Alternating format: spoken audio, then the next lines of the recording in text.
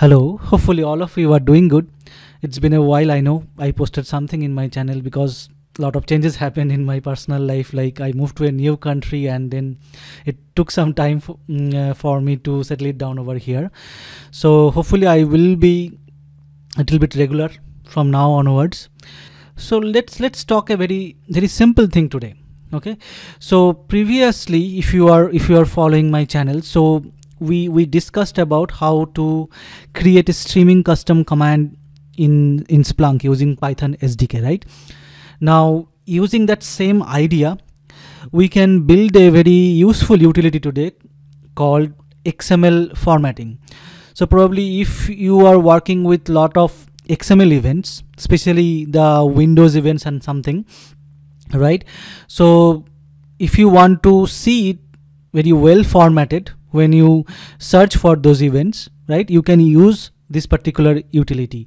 So what we will be doing it today is like we will create a custom command which will convert those non-formatted XML data to a formatted one. So probably I can let me go back to my search and reporting app. So for that, what I did is like I just downloaded a very random XML file from internet and I just index in my main index over here. Okay, so if I run this one for all time, probably I think I have to run it for all time.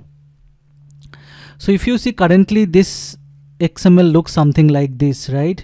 So there is it just a catalog, right, with multiple books over here. So every book has their ID, their author, their title and something like that, right? All their properties. Now if you see, they are all coming in a single line, right? So I did two things over here. If you see, there is a sample1.xml file. I just index the whole XML file in one event. I also did one thing, like if you see this sample.xml, I just took each and every book and separately I created event for them as well, just to test whatever the custom command we will be developing today. It will work for both of these things over here. Okay, so after using our custom command, hopefully this will look more formatted way, just the way we used to see the XML files. Now for that, if you follow this particular video, so in that particular video description, so there is a GitHub link there. Okay, so that will take you over here. So mainly what are the things we need is we need a commands.conf file and we need a Python file over here. So I already created that commands.conf file over here. It's a very simple thing. So whatever command you will be creating it, so that command name will be the stanza name over here, right? And then we'll have the file name, then other chunk and Python version over here. We'll be developing in Python 3. So basically what the next requirement is, we need to create this Python file over here, right? So that should be in the bin folder. So let's create that Python file now. Now in this Python file, we will fill it up. Now for this development, as we discussed in that video as well, we need the Splunk lib. So you can get the Splunk lib from this GitHub link. So Splunk has this official GitHub link for Splunk Python SDK. So from there, you just need to download this Splunk lib and folder and keep it inside the bin folder of your app. Okay, that should be fine. Now in that video, we created this tmdb stream.py file, right? So let me copy this particular file over here now today. Okay, so we will try to modify this one. So we'll copy it, we will paste it over here. Now what are the changes required? The main changes, first thing is the class name should be before the command. This should be your command name, right, which is nothing but the XML pretty print. So we will paste it over here, and the same class name should be used in the dispatch as well. So we will paste it over here. That's the first change we will be doing it. Now if you remember, in that video we created an input field name, right? So over here also you can create it. So let's create two fields, like one will be on which field you want to apply this particular command, Another will be, let's say if you want to create an output field, that field will be updated with the command output, the formatted XML basically. So let's give the input field name. Let's create this one over here. Okay, its required should be false, because we will be providing a default value over here. Okay, so default, it will always be applicable to the underscore raw field. Okay, so similarly we can create a output field as well. So let's give a name called output field. Okay, similar, it should be required equals to false, and default equal to, by default it will be formatting the underscore raw field as well, and it will display in the event as well. Okay, so that's why the default will be for underscore raw over here as well. Now in the stream method, right, what we are doing basically, we are looping through these events and then yielding our modified events over there, right? Now for the TMDB videos, these things were required. Now we do not require these things. We will be doing the code for the XML related stuff, right? So now even these things are also not required over here. So let's clear it up. Let's clear it up over here as well. Okay, now ultimately we will be updating the output field name, so that's why I am keeping it over here. Now for this video we will be using a very simple Python package, XML DOM, mini DOM. I think most of you already aware about this one, right? So I'll just import this guy over here, correct, import this one. Now using this one, first we will parse the string, like whatever event coming up, that underscore raw field, right? Then we will prettify it. So this is how we can do it. So we will create a variable called DOM, the parse DOM. Then we will just use XML DOM mini DOM dot. So there is a method called parse string over here, right? So here we will be passing the input field, right? So that will come from our event. So this will be inside this, sorry. So this will be inside this one. Here we will be passing the input field over here, this input field name. Okay, so that's first thing we will be doing it. So that will give you the parse string as a XML parse string. Now in the DOM there is a method called toPrettyXML, right? So we'll be using this one. So we can write formatted XML, another variable we will be creating it over here.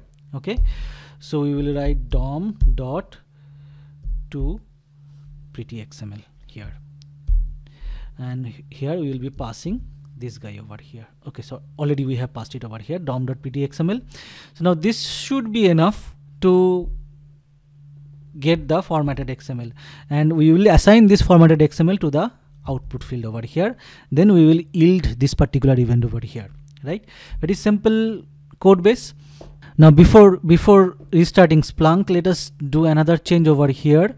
In the local.meta, we will just add a stanza for our command as well, so that our command will be available throughout our system, right? So if I just go to metadata and local.meta, so instead of get gener stream, our command name is XML pretty print over here, right? So that should be enough. Let's try to restart Splunk and see whether our commands works or not. So I'll go to settings, server control, restart Splunk. Okay, our Splunk has been restarted. So let's see whether our commands works or not over here, whether we have done any mistake.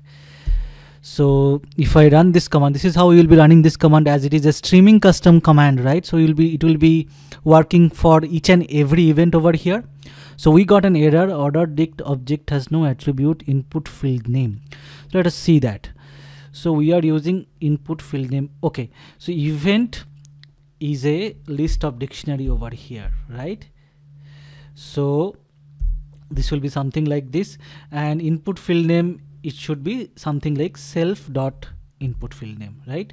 So from the event we are getting that value of the underscore raw field, then applying this one over here, the parse string over here. So as it's a Python change, so we should not, there should not be any restart needed over here.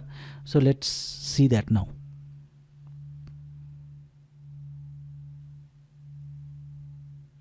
Now if you see, it is having this particular error, not well formed invalid token line 1 column 1, right? Why it happened? If I just run this one now, if I see the events, if you see, for when I break it down over here, right? So there should be some event, something like this one. It broke in every line, I broke it over there, right? So this is not an well-formed XML over here, XML structure, maybe this one as well, right? So we just wanted to apply that particular command only on the XML events over here. So how to achieve that? So what we can do it over here is we can keep it in a try catch block. So if it is able to convert that particular event to a well formatted XML, it's well and good. If we get any exception, it will just ignore that, right? So we can just write try to do this one here, right? And if we have any exception, we will just pass it. So we'll just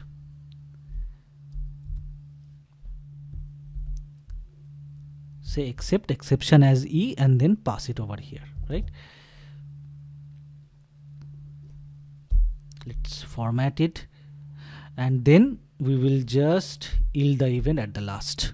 Okay, so let's save it, and if I go ahead and run the command now, right? So let's see whether how it's working over here now.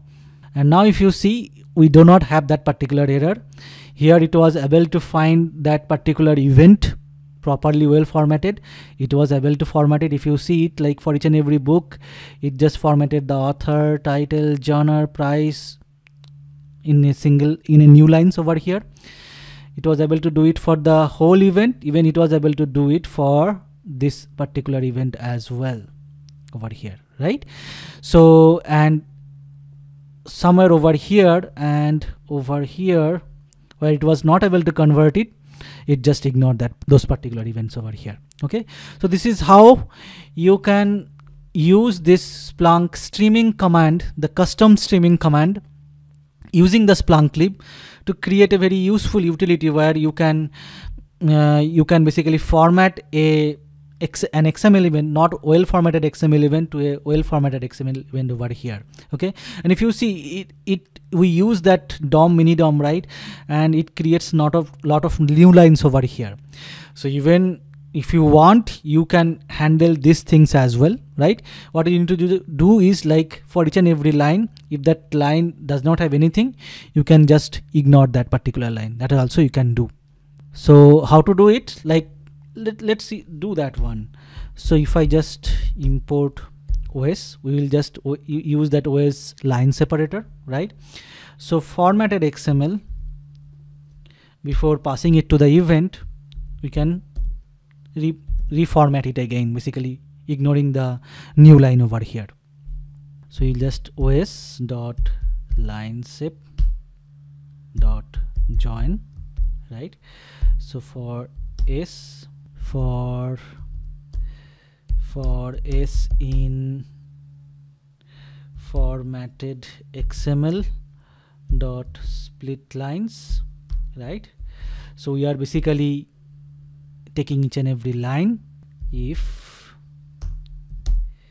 s dot strip, right? And we will be ignoring those lines which have blank over here. Okay, so let's see now how it looks like this particular event as well over here. So if we run it now, if you see now it is very much well formatted as well. So those new lines are gone now. Okay, so there are a lot of improvement you can do it over here, right? But this is the basic idea of how to use a custom command to create an utility over here. Okay, so hopefully this video was helpful. See you in the next video.